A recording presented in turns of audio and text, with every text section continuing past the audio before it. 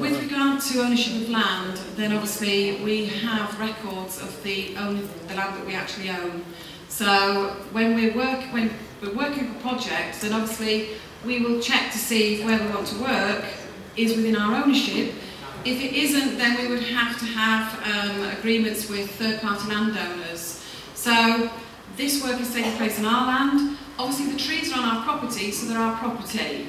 I'm sorry, but we don't pay compensation for our legal obligation to maintain and enhance the railway.